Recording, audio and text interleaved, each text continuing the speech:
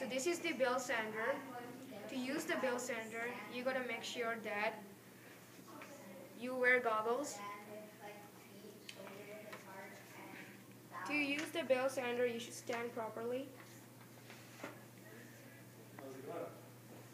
There's another machine on there. So when you use the bell sander, you have to make sure that your hand is over the machine.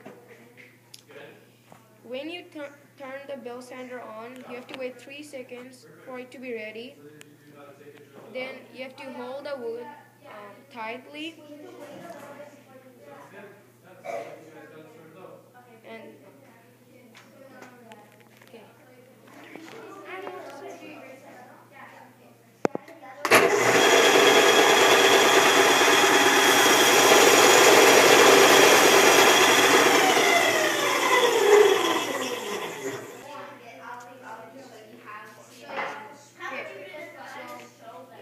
If you want to sand the other side of a wood piece,